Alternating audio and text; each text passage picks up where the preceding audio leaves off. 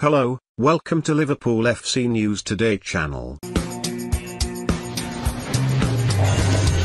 The Egyptian had put the Reds ahead against Newcastle at Anfield in Saturday's Premier League clash, though the visitors earned a point with a late equaliser through Joe Willock. Liverpool fans believe Mohamed Salah's attitude was wrong, as the Egyptian was seen storming down the tunnel following the draw with Newcastle.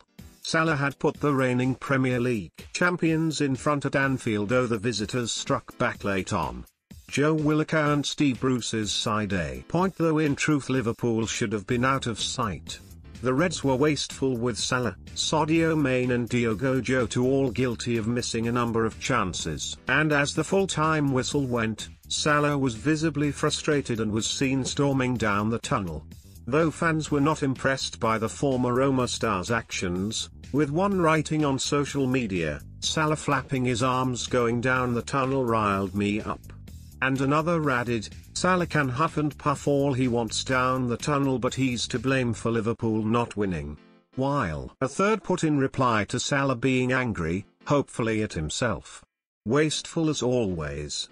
And another fan wondered if it means Salah will leave Liverpool this summer, commenting, "One more game at Anfield for him." Salah wasn't the only angry one, with Liverpool boss Jurgen Klopp voicing his frustrations. The manager said, "We created some sensational chances, played some really good stuff, should have scored with these moments against a deep defending side, 8 or 9 in and around the box. We could have closed the game early, but we didn't. We kept them in the game, we kept them alive. That's our problem, it's our fault. If you are that wasteful with your chances, how are you going to win a football game?